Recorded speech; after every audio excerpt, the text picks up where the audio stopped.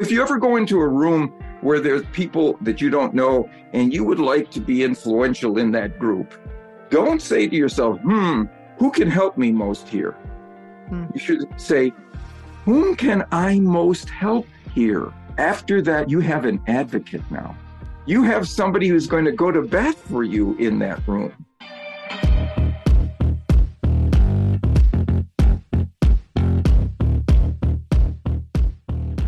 Hey everyone, welcome back to the show. You guys, I want to give you my recipe for feeling better whenever I am recovering from a holiday, recovering from a vacation, recovering from traveling. And not only that, but just in general, feeling better. I swear to you, when I drink this, I just literally feel less puffy. I feel less bloated. I feel less irritable because we really need to be hydrated anyway. And if I'm going to hydrate, I want to hydrate with something that's actually doing something for my body. So I have made a bunch of lemon water recipes that have a ton of different things in them. Really, really simple. Some of them are only 2 ingredients. Some is 1. Some is just lemon water. Some have a few ingredients, but I am all about lowering inflammation in my body because I just don't want to feel puffy and I don't want my face to be puffy. I'm always on camera. I want to feel good. I know you guys want to feel good too. So all you have to do is go over to Instagram and DM me the word lemon. That's it. Nothing around it. Nothing else. Just literally write me the word lemon all on its lonesome. I know you just maybe want to say hi, but you don't have to. Or if you want to, you can send me a separate message. But just send me the word lemon because I want to send you these recipes. And what's even cooler is that I write a little bit of a blurb around each one telling you what the heck this is doing for you. And for me, I always like knowing, like, what am I having? Why am I taking this? What does this do? And somehow that helps lock in my habits just a little bit better. Are you like me? I'm curious. I'm so curious. DM me afterward. Let me know your thoughts if you want to. On today's podcast, I had somebody who has actually left quite an impact on me. I've been talking about this podcast and the things that he's taught me. I've bought a couple of his books. I'm currently reading one of his books right now called Persuasion because this man is all about influence. Dr. Robert Cialdini is a thought leader in the field of influence. He spent his entire career conducting, testing, analyzing, and publishing peer-reviewed scientific research on what causes people to say yes to requests. I don't know about you guys, but I want to know why people are buying. I want to know why people are saying yes to certain things. And I really want to dial that in because I know that if you're anything like me, you have poured your life and your time into wanting to make an impact. And if you have something, a product, a company, a message where you want to make an impact, it is really important that you learn how to market and you learn how to study these things so that you can understand why people are saying yes, so that you can get people to say yes to you, so that they can get the products, they can get the impact, they can get the courses on the things that are going to change their life, right? Like, why did you say yes to things? And you know, we just did a podcast with James Wedmore, and he talked a lot about how your transformation starts with paying, right? It starts with putting money down. It starts with saying yes and paying for something. So I think that's really important. And I think you're going to love this podcast for so many reasons because he is going to help you learn why people say yes to requests. The results of his research and his articles in his New York Times bestselling books have earned him an acclaimed reputation as a respected scientist and an engaging storyteller. He is known globally as the foundational expert in the science of influence and how to apply it ethically, which is so important in his businesses. His principles of persuasion have become a cornerstone for many, many organizations, you guys. This man is a genius, and I can't wait for you to listen to the podcast. Let's dive in so you can learn all of the goodies. Here we go.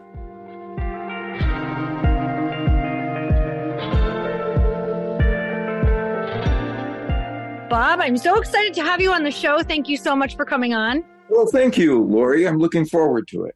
So we just found out that we share a Midwest upbringing.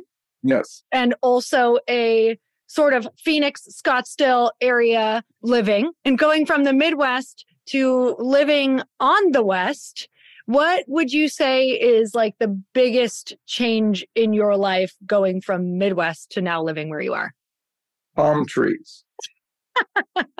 When I was growing up in Milwaukee, the only palm trees I ever saw was during the Tournament of Roses parade, where you see what was going on in LA. And I always thought, palm trees, geez, that's not part of me. And now there are palm trees in my backyard. I have palm trees in my life space, Lori. Mm-hmm. This is so real. Let me tell you why. Growing up, palm trees were associated with like TV and Disneyland and like this mystical, it was almost like a mystical, magical place that kind of existed, but didn't really for us, you know? Yeah. And I just planted palm trees in my backyard in Scottsdale. And it was a very big deal for me. I was like, this is very exciting that I'm choosing to put palm trees in my backyard right now. Well, congratulations. But it was a real moment for anyone who doesn't understand. It was like, I'm a West Coaster. Like I get it. I'm a Western. Yeah. Yes, it is. It is. I'm so grateful though for growing up in the Midwest. So with that, I just want to ask you, what is something that you're so grateful for about growing in the Midwest that you get to bring over to your West Coast lifestyle? The values. Yeah. Values. What is like two of the values that you feel very strongly about? Conscientiousness and agreeableness. They live up to their word there. Yes. And they try to be accommodating. You know, I was once on a plane with a woman. She was living in Los Angeles. We were flying to Los Angeles. And she said, you know, I'm from the Midwest. And as soon as I start a family, I'm going to go back to the Midwest because of the values. I said, so I guess you wouldn't want to raise a child in Los Angeles. She said, I wouldn't want to raise a guppy in Los Angeles. Different values. Different values. Yeah. I remember when I first moved to Santa Monica, I just remember thinking, well, there was a lot of things I was thinking, but I remember trying to make different relationships and friendships, and everyone it was like they wouldn't show up for the appointments. And I just remember thinking, instead of being upset about that, I said in my head, wow, it's going to be really easy to win here if I just show up. Like if I just follow my word. And I have to be honest, like I feel like I became very successful there because that was a rarity to like show up, say what you mean, and that work ethic that I was so grateful for being instilled from my dad in the Midwest. So and be true to your word. You know? Yes, absolutely.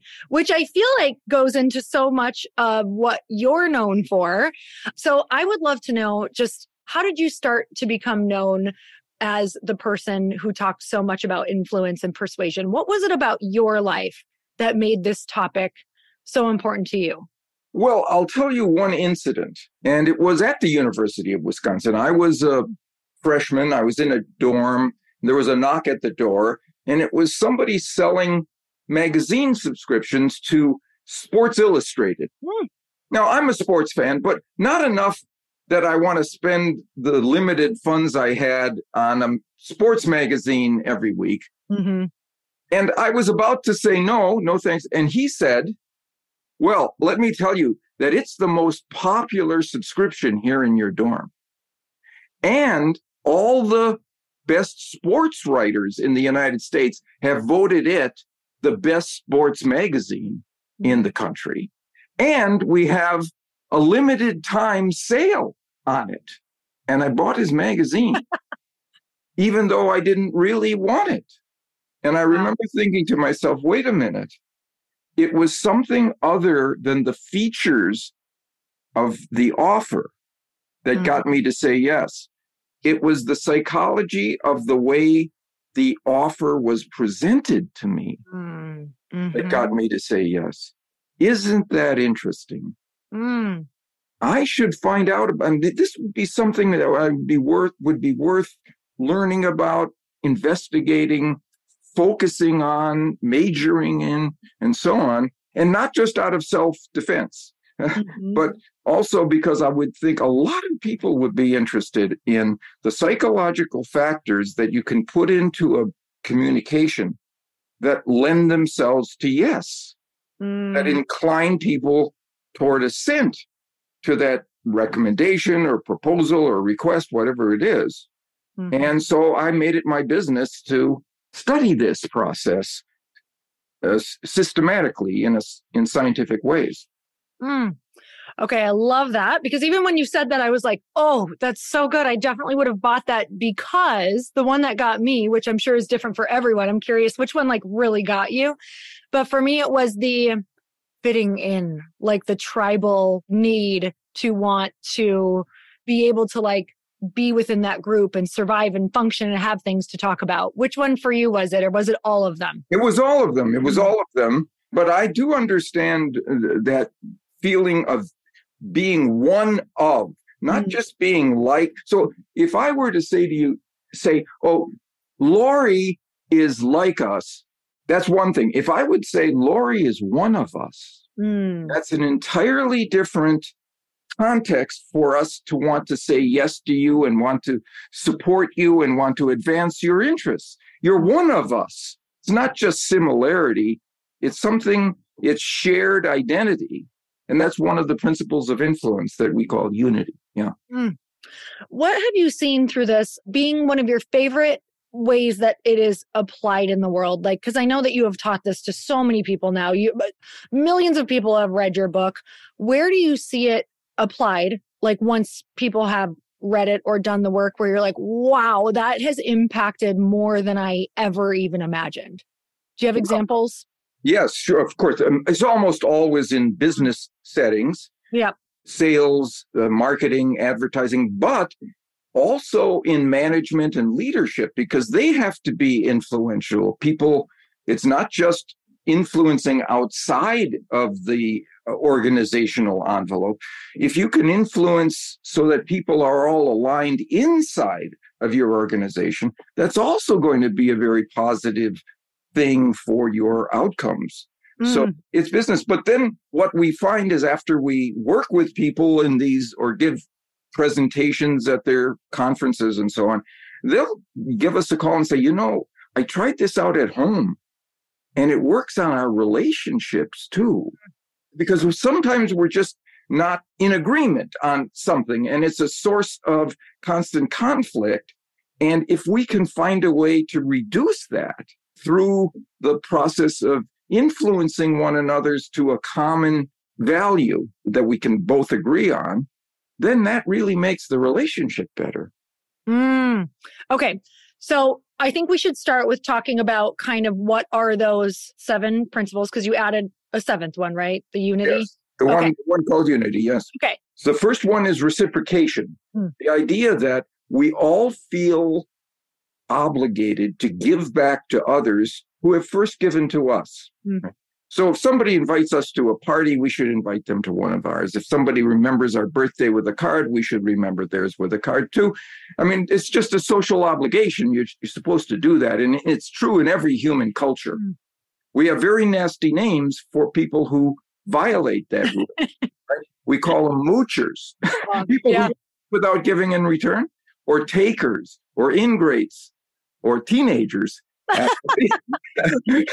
And nobody wants to be labeled like that. So the implication is, if we go first, if we give benefits and advantages and information and value, people want to give it back to us by a rule that was installed in them from childhood.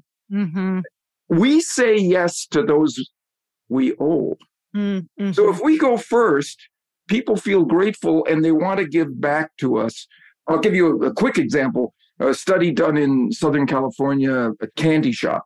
For 1 week, researchers arranged for every customer who came in to be met by the manager warmly and then escorted to the candy counter, or to be met by the manager warmly and given a small piece of chocolate and then escorted to the candy counter. Those people were 42% more likely to buy candy. Is this Saruji's? Because damn it, I have bought so much of their chocolate because they give me a free chocolate. Well, it turns out it wasn't the chocolate. That is, if you look at the data, people, it wasn't that, I love this chocolate, I'm going to buy some more. Yeah. Most of them bought something else. So it wasn't what they had been given. It was that they had been given. It was that they had received. So I always advise people to be first, give first. Stand on the balls of their feet to be ready to say yes to you when you would make a request of them. I always say, so if you ever go into a room where there's people that you don't know and you would like to be influential in that group, don't say to yourself, who can help me most here? You should say, whom can I most help here? After that, you have an advocate now. You have somebody who's going to go to bat for you in that room. So that's the first one. Reciprocate. That is so good. Let me ask you one question around that. So, number one, I have totally, obviously bought the candy. And yes, it was more out of like, they gave me something, now I have to pay. But my next question, some people may take that, and I've seen it used in like, okay, well, I gave you something and they expect something in return. What should our attitude be around doing that? So even though the law exists, I feel like sometimes when you expect it, or you're like, well, I did this, so you need to do this. Like it doesn't always get great results. So what's our attitude going in? You're exactly right. So if you do somebody a favor, right? And they say, thank you so much, Lori. That was above and beyond the call of duty. That was really great.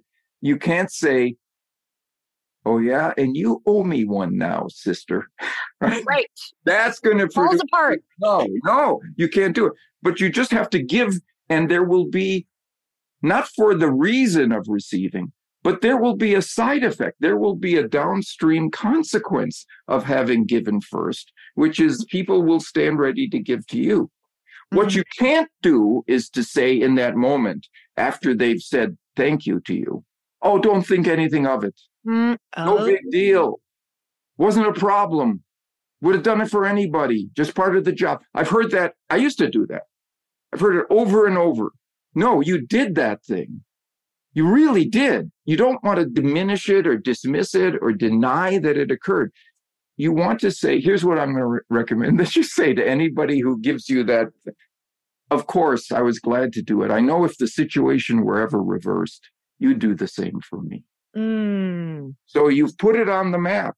You don't kick it out the window as if it never happened. You actually did that. The process of reciprocation is about exchange. There has to be exchange, or people will stop giving favors, right? Yes. Oh my goodness. I've had this experience in life and I learned this from you. So I've now started saying what you just said that you recommended.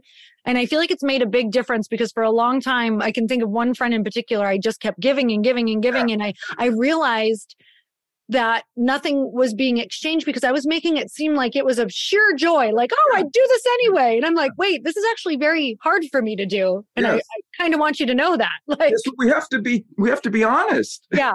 Totally. And so it changed the relationship in a good way, because it was like, I'm not just doing this in my sleep. This is actually taking me a lot of effort. So I'm glad to hear that. Yeah. I feel like it's become now more equal energy exchange. So that's really good. Okay. I'm so glad you mentioned that. Let's talk about the next one. Commitment, consistency. Yes. People want to be consistent with what they have already said or done, especially in public.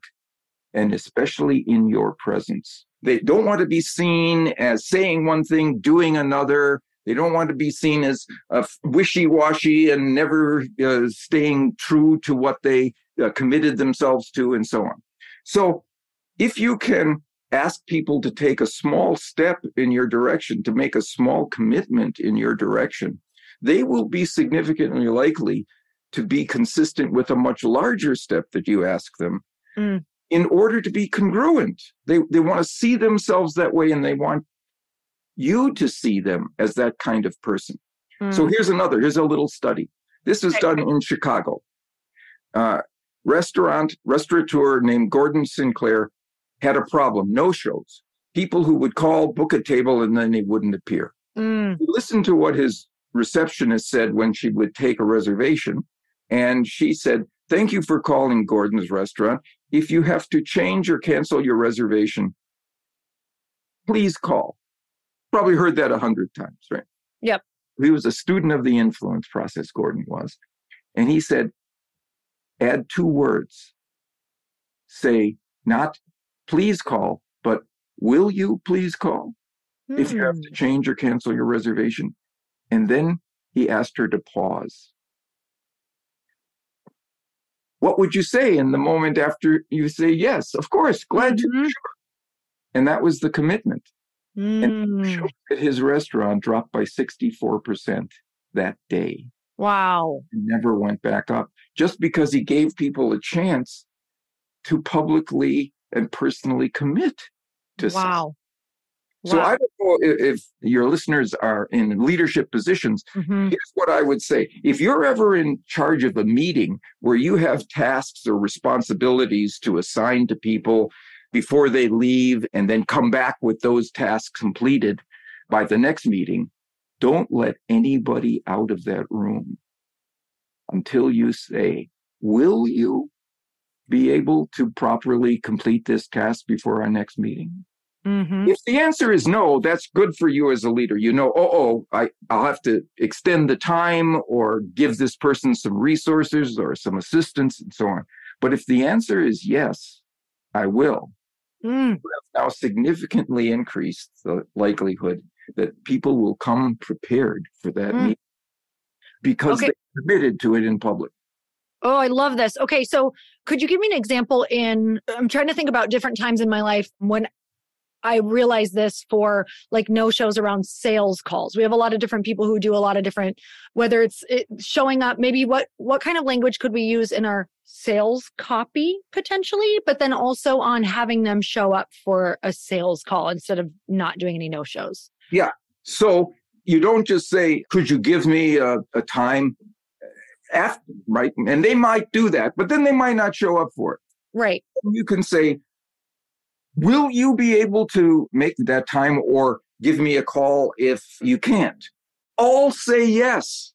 And it's the yes that produces subsequent yeses. Give them the question, is this something that you'll be able to do conveniently, right? They all say yes. Okay. And so that's trying to get to the commitment, like whatever will make them commit and say like a verbal yes, essentially to you. Right. Remember, they don't do it anymore now, but when you went to a dentist's office or a doctor's office at the end, they gave you a card with the date and time of your next appointment on it. If instead of giving you a card with the date and time, they gave you a blank card and asked you to write down the date and time of the next commitment, no-shows dropped by 17%. Wow. Because you've committed yourself personally to it. Everything you can do to get an action before they actually take the action that you're interested in, a smaller version of that, will increase the likelihood of the next one. Okay, I love this. All right. So your next one is social proof. Tell me about that one. Social proof. This is the one that says that when people are uncertain, and we live in what is probably the most uncertain environment that has ever existed on our planet. There's so much information, so much stimulation, so many choices, so many options that we're uncertain about what's the right step to take in many of the situations. And one place we look to reduce our uncertainty is, what are our peers doing? What are those around me like me doing? If they're all raving about a new restaurant or a new film or a new piece of software, that reduces my uncertainty that this would be a good thing for me to do as well. So simply telling people what others like you have done, like, I don't know, I think I learned that you were in financial services for a while. My husband was. Okay. If he were to say to most of the people who have family businesses choose to take this route to financial security, right? Now they're more likely to say yes to that route because other people like them have chosen that route. There's a lovely study in the city of Louisville had a problem with people who would get traffic tickets and they wouldn't pay on time, right? And all they had to do when they sent the letter to these people is honestly say, the majority of Louisville residents do pay their tickets on time. And they doubled revenues for one sentence, just telling people what most others like them see as the right thing to do. Yeah, that is so powerful. And I'm thinking of I've been very influenced by different things like that, buying courses, buying books, like seeing certain types of people post about it, or in different sales copy when they show different pictures of people, like people that I identify with. Oh, they came from this and they did that and got this result. I can identify with that person. That makes sense. This is for me. So I'm thinking of people who are listening to this who maybe have something that they're launching that they don't necessarily have that proof from yet. But as people come in, they can kind of start celebrating those different people coming in and showing the social proof of who's purchasing. That is a brilliant insight, because it fits with the newest research on social proof. Suppose you have something new, a new product or service, or you're a startup, and you have some compliance, you have some sales, you have some agreements, signed contracts and so on, but not a lot. Show the trend. The trend is crucial because people project the trend into the future.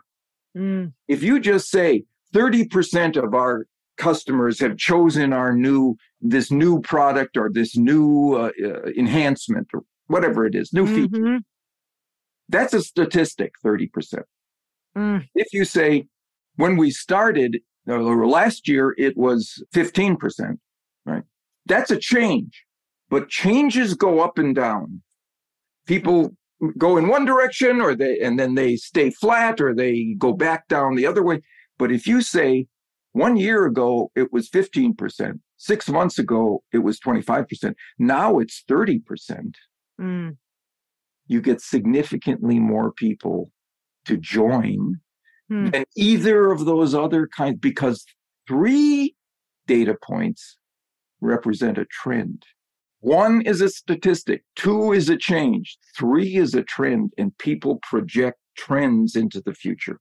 So what you've actually got now is future social proof.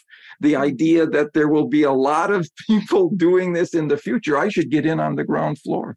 Okay, I love this. I'm just thinking about I shop off of a very popular website that is now worth billions and billions of dollars, this particular company. And I like to follow their sales trends because they're crushing it. So I'm always like, what are they doing? It's so interesting. And recently they've started like really putting like bestseller. This one's going fast. This one's going fast. And to cut the noise, what do? I'm like, well, these must be the most popular things. So let me look at these and I'm going to pick this because this must be the new trend. So it's so interesting just putting those words. Do you know any research or anything around even just putting words like that on? Yes. So in China, so this shows you the cross-cultural reach of this. If restaurant managers put on the menu little asterisks next to certain of the items, one skyrocketed in choice. What did the asterisk stand for? It wasn't, this is the specialty of the house, or this is the chef's choice for this evening. It was, these are our most popular dishes. Just labeling them as popular made them more popular for their popularity. We all have most popular features. We have most popular models, most popular payment plans. Just tell people what's the most frequently chosen for people like them, and they're more likely then to stop dithering on the fence and choose. And it might be because that's what they want to make money on, or they need to get rid of these amount, whatever it is. But I actually see it as a favor to me as the consumer, even though sometimes that's probably not the intent, but it narrows my decisions sometimes on a very large menu or on a large website. So it's interesting. Some people might be thinking, is that a good thing to do? Is that a bad thing? But ultimately, I feel like it narrows decisions. And as long as it's honest, which it was in these Chinese restaurants, they just labeled something true. This is our most popular, and sales went up. So doing the simplest thing like that on our sites could make such a difference. I love that. Okay. Our next one, liking. Nobody in your audience would be surprised to know we prefer to say yes to those we like. No surprise. But there are two small things we can do that increase the rapport that people feel with us before we ask them to move in our direction. One is to point to genuine similarities that exist between us, because people like those who are like them. And there was a study done of negotiators. If they passed information back and forth before they started the negotiation, the number of successful negotiations where both sides were able to come to an agreement, a mutual agreement, went up dramatically. Well, what was the information that they passed back and forth? It was information about themselves. What are their hobbies? What are their interests? What are their family situations, and so on? And when the researchers looked at it, it wasn't the amount of information, personalizing information that they sent. It was whether inside that information there were commonalities. Oh, you're a runner? I'm a runner. You're an only child? I'm an only child. Was that common, those connections that caused people to give one another grace in the bargaining process, and they came to significantly more mutual agreements. This makes so much sense to me. When I first got into sales, I didn't understand. It's like I was naturally good in some areas, but didn't understand how that was naturally happening. Yeah. But now that I've learned so many different things, this has always been something for me that, like, when I first talk to you, I'm always looking for what's our thing, where's our thing? Like, how are we alike? Where are we going to connect over? Yes. And it opens up this beautiful, I do podcasts all the time. So in the beginning, I take 10 minutes to be like, where's our common thing? How can we connect? And that truly has been one of the most powerful things for me in everything that I've done, is just taking that 5 minutes to figure out where your commonality is. People say to me, I don't have time for the small talk. I don't have time. I want to get down to business. It only takes 3 minutes. Yeah. I mean, you and I, before we started this, we located, we have a commonality in where we live and where we grew up and so on. You just 3 minutes and you get skyrocketing results from that. Feel a bond, and they like dealing with people who are like them. Yeah. So true. Okay. So because I think there's a line though. Have you ever been with those people who won't stop talking and you're like, oh my God, this just went from what could be awesome to this is way too much. Right. Is there any advice around that? Yes. Stop at the commonality. Don't just keep asking, tell me, and what about this? What about commonality? And stop there and ask for, oh, really? So am I. Isn't that nice? And spend a minute on that and go on to your purpose. Love that advice. Hey, y'all, if you didn't know, Earn Your Happy is now a part of the Growth Day Podcast Network. This is so exciting to me because I have been looking for a really good home for the show for, I can't even tell you, years, literally. And now I've finally been able to come together and collaborate with other people who have incredible shows, and I want to share them with you. One of the shows is Motivation with Brendon Burchard. And you guys, if you don't know about the beginning of my career, I literally started with Brendon Burchard's work. It's how I launched one of my very first online courses and membership sites, was because he gives so much advice that you can integrate and implement immediately. And that's what you're going to get on the show. Not just motivation, but you're going to learn exactly how to get your stuff out in the world. And not just that, but Brendon runs in the most incredible group of humans who are really doing the thing out in the world that you want to be doing. So go check it out. Go subscribe to Motivation with Brendon Burchard. I promise you, this is going to be one of those shows that no matter when you tune in, you're going to get value. It's not one of those that you're like, God, I listened for 30 minutes and I didn't get what I wanted. From the beginning, you're going to get something that changes your life or changes your business. So go check it out. Motivation with Brendon Burchard. I know you're going to love it. I'm obsessed. Okay. Next one, authority. Remember I said that we live in a very uncertain world, and people are looking for ways to reduce their uncertainty before they step forward and buy or agree or choose. And we said that what their peers are doing is one of the ways they can do that. Yeah. The other is to see what the authorities on the topic are saying. What are the experts saying here that can also reduce my uncertainty as to what is the right thing to do? Right?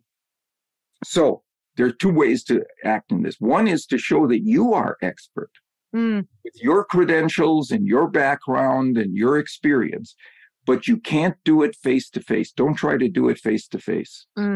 Even if that's true about you, you come off like a self-promoter, right?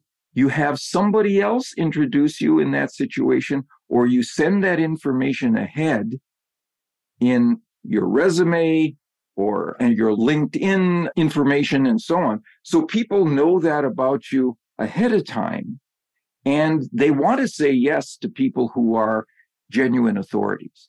Right? So we certainly need to make them aware of that.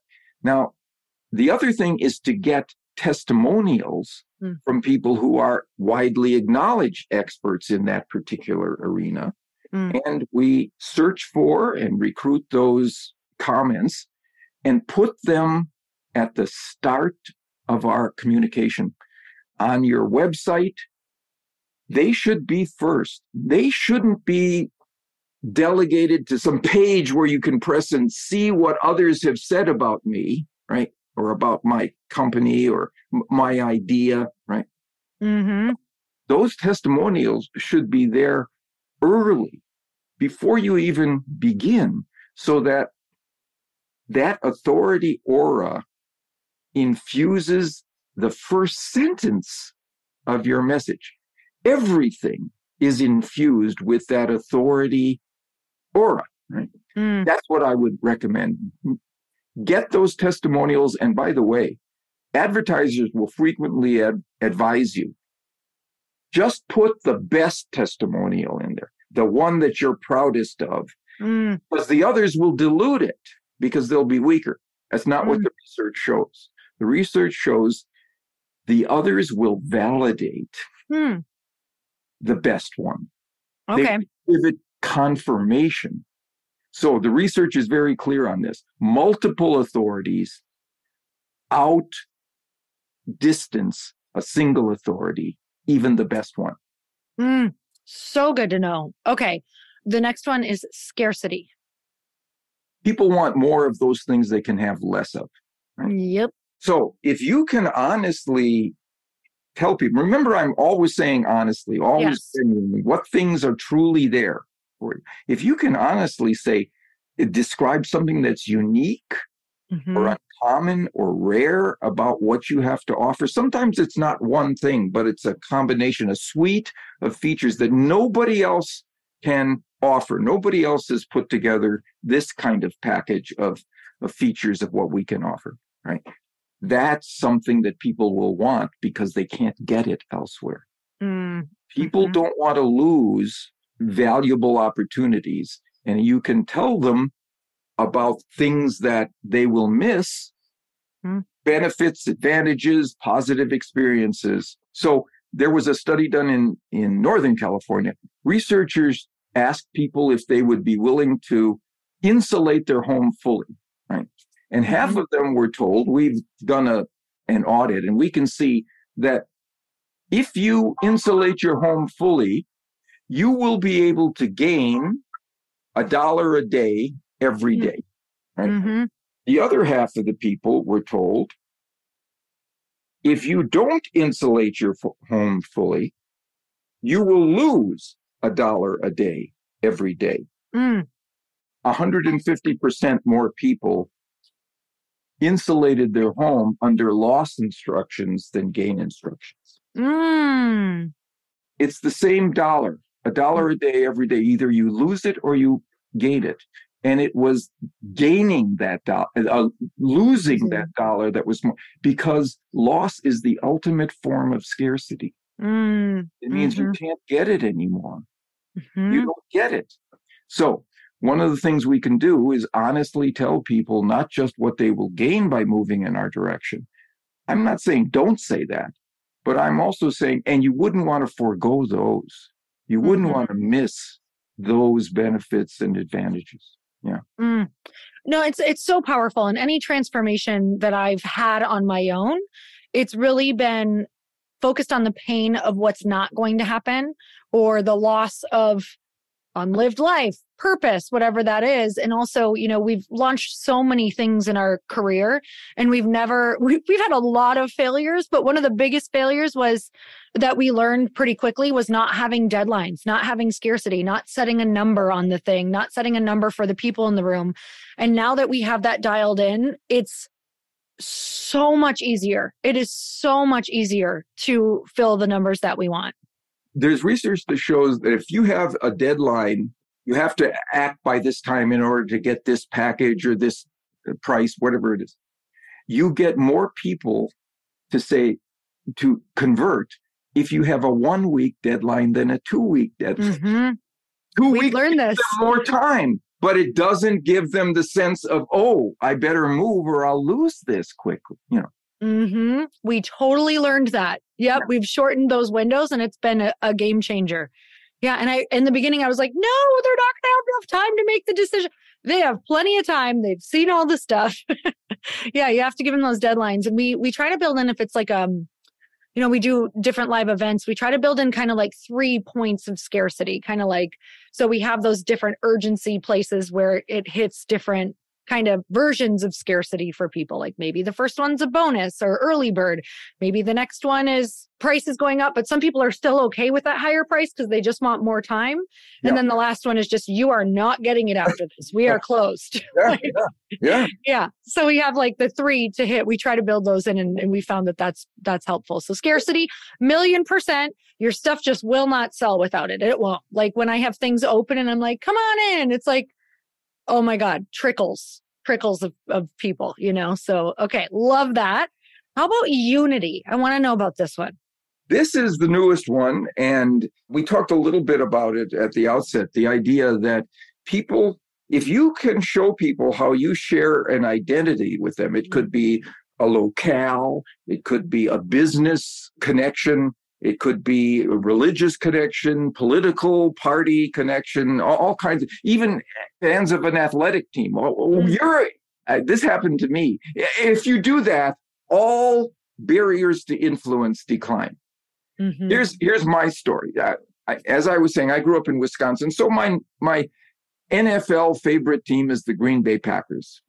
And I saw an article a while ago of which celebrities have which teams as their favorites. And it turns out that the singers Lil Wayne and I can't remember the other guy. Anyway, and Lori, I immediately felt better about their music. I even thought better of their music. Yeah. Mm-hmm. Yep. Justin Timberlake. That's who it was. Justin Timberlake. So Justin Timberlake. He's a Packer fan too? He's a big Packer fan. Okay, this is hilarious. So we are too, obviously. And I wanted him, not only did I think better of his music, I wanted him to succeed more. Yeah. He was one of me. All right. Okay. So here's an example of how you can do it with such a small twist. There was a study done on a university campus. People took a young woman about college age, dressed like a student, put her in the center of campus in front of a table for the United Way. And everybody who walked by, all the students, she would say, would you give a donation to the United Way? And she was getting some because she was similar to them. And we like people who are like us. Right? Yep. If she added one more sentence, she increased donations by 450%. What was the sentence? I'm a student here too. I'm one of you. Mm-hmm. And we say yes to those who are of us, not just like us, but of us. Mm-hmm.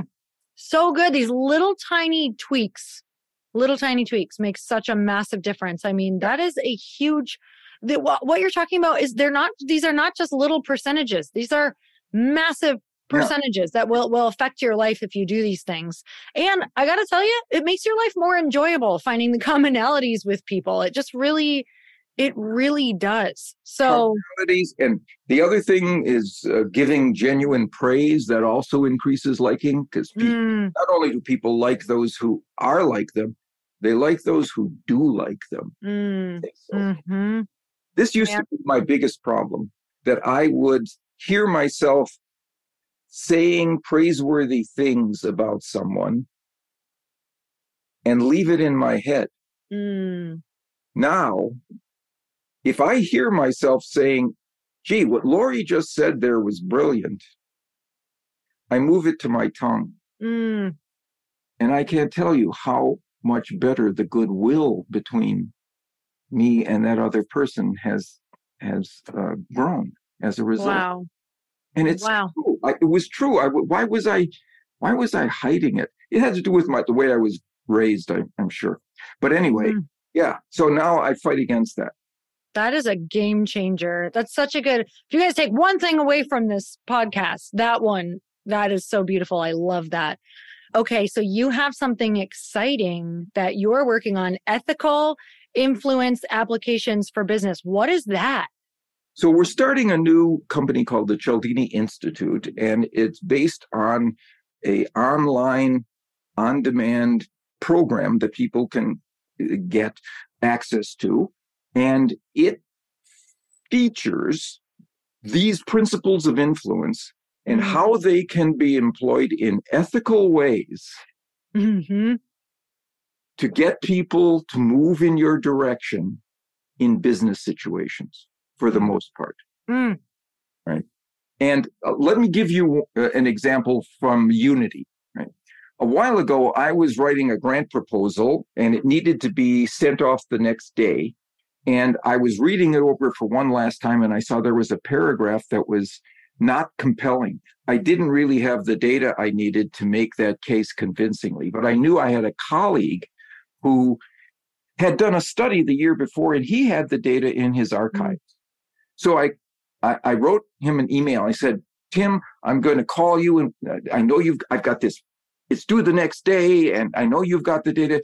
I want to arrange for me to get it. And I called him up, and he said, he was known as a grouchy, sour kind of guy. He said, Bob, I know why you're calling, and the answer is no. I can't rescue you from being a poor time manager, Bob. Right? Right? So the answer is no. And before I got this research, I would have said to him, come on, Tim, I got this due tomorrow, and you have to. He already said no to that. Here's what I said.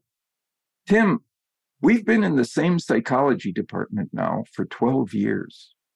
I really need the data. I had them that afternoon. Wow. I just brought to the surface a connection that we had. Just bring it to consciousness. It was true. People say yes to those who share their identities once they recognize, and that's made top of consciousness for them. Wow. Can you share one more example of that? Like, how could we? Let's do it in a relationship. Right? Okay. Yeah. There was a study done in Texas. Researchers took couples who had been together for at least 3 years, and they brought them into a laboratory situation and said, now, can you find a problem that you have that you just can't get over? You're just at loggerheads with this, and all the years that you've tried, you haven't been able to make it work. Okay, yes, we can find one, whatever it was. And then they flipped accordingly, said, all right, to one of the partners, you will be the persuader. And your job will be to persuade your partner to come into line with your thinking on this. And then they left the room. The researchers left the room, but they didn't leave the room, really. They had tape recorders and a camera through a one-way mirror so they could see what was going on. And they counted 3 kinds of persuaders. One they called the coercive type. They said, okay, if you won't do this for me, you'll be sorry. I'll have to do some things that you don't like. Not only didn't that produce movement toward the persuader, it produced polarization against the persuader. They got more distance. Right? We've all had those people in our lives who try to coerce us into things. We resent that. Certain bosses and so on. Well, that's true of partners too. It's a bad way to persuade. There was a second group. They were called the rational persuaders. They said, well, if you just think hard about this, you'll see that my position is the more reasonable and rational one. So you should move for that. Now, that didn't produce polarization. It just produced laughter. Yep. Yeah. Oh, yeah. You think you know. And so there was no change at all. But there was a very small group of people, only 15%, who used a unity strategy, right? Here's what they said. You know, we've been together now for 3 years. I'd really appreciate it if you did this for me. And they're the only ones who got change. Wow. They brought the relationship to we are together. We share an identity. We're a couple. This is what you do for people inside those relationships. Knowing something as simple as that it was interesting. Everybody else was doing something else. This whole thing of just reminding people of the relationship. Here's what I like to say these days. Very often, and this is true in business relationships as well as personal, sometimes the relationship is the argument. It is the argument. The fact that there's a relationship there is enough to create the change in your direction. You just have to bring it to mind. You just have to make it salient in people's consciousness. And then they behave in ways that are guided by the unity principle. Oh, so good. Okay. So my husband and I, Chris, we've been married. It'll be 18 years this August. And we have a statement that has in the last, so we had a lot of good years of learning how to fight. Which I'm sure you understand, the art of fighting.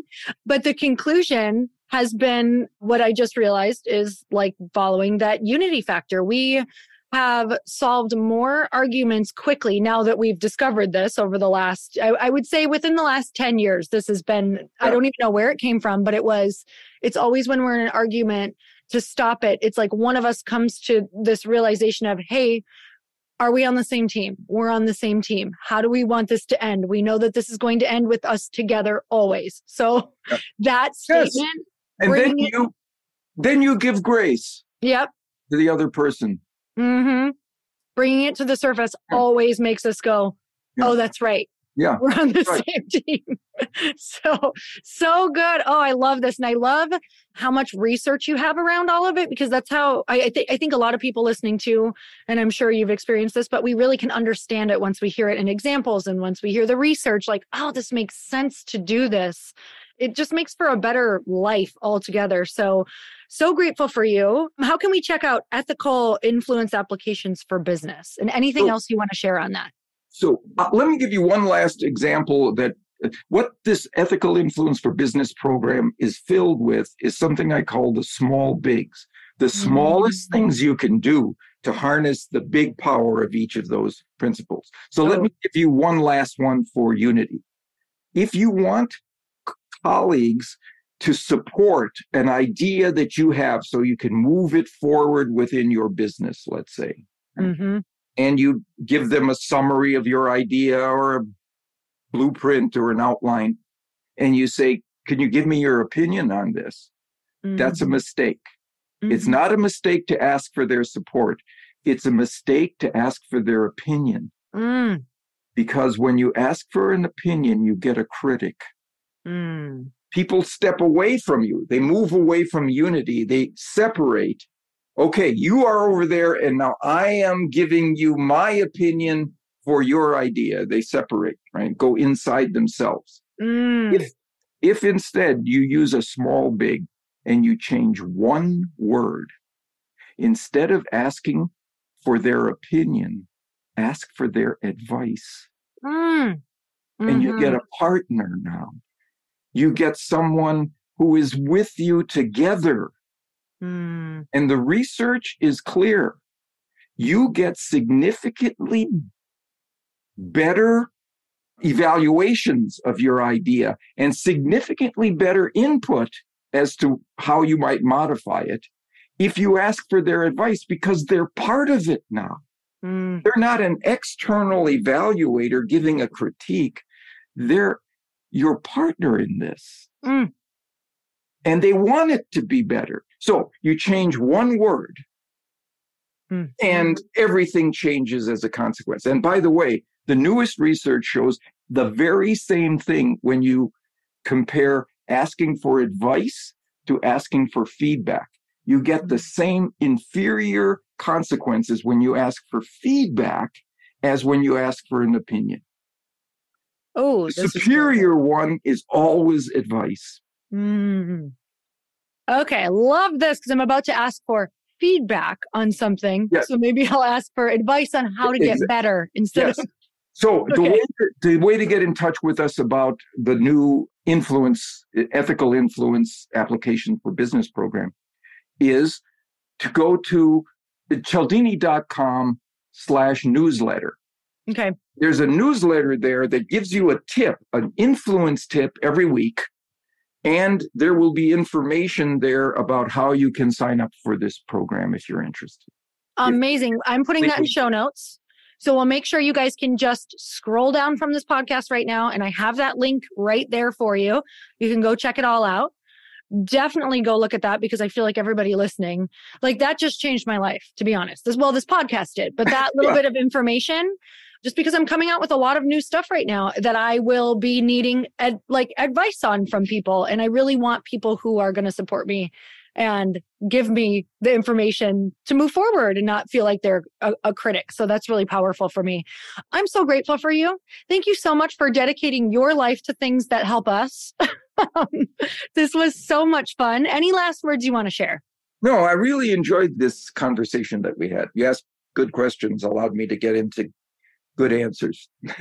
Well, this just made my whole day. So I'm super appreciative of you. And you guys, if you love this podcast as much as I did, text this to a friend and say, this podcast is going to change your business life. It's got so much good info, or share it on social media. Give us a tag. It's so much fun to see who is actually listening to this podcast. And until next time, earn your happy. Bye, everyone.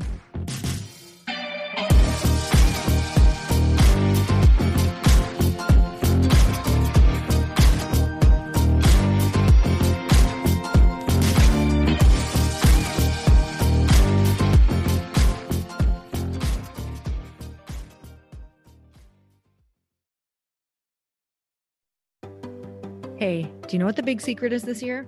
And it shouldn't be a secret because this should be your biggest focus. It is building your community. I am always working on building and nurturing my community, and everyone is talking about the power of community. Without an online community, you just cannot grow organically or create a real movement, which is what I know that we're all after. And you can build trust or monetize your audience. When you get community right, not only does your audience grow faster, but so do your sales. But where's everybody going to be managing their communities these days? And a lot of online entrepreneurs and thought leaders are turning to Circle.so. Circle is an all-in-one community platform. It lets you host content and create discussions, live streams, group chats, and memberships all under your own brand. And what's so cool about Circle.so is that you don't even need a website or Facebook group. Instead, Circle lets you build your own community site where you can host content and manage your members. You can even create locked and unlocked content spaces, groups, and classes. How freaking cool is that? You can put your content behind a paywall too, and you can charge different amounts of money for different spaces on your community site. Circle.so is famously easy to use, and it has a free 14-day trial for you, so you can go check it out, see if you like it, see if you love all the options. Just go to Circle.so. Go check it out right now, you guys. Imagine being able to manage your community, start group chats and live classes, and accept payments all in one place. Kind of mind-blowing since this is usually spread all over the place. You have to log into so many different things. If this is the year to capture, organize, and monetize your community, head over to Circle.so You can get a free trial and start building your online community right now. Just go to circle.so. You guys, you get the 14-day free trial. So just go and see if it's for you. It's going to streamline everything and make your life so much easier. It's so freaking cool.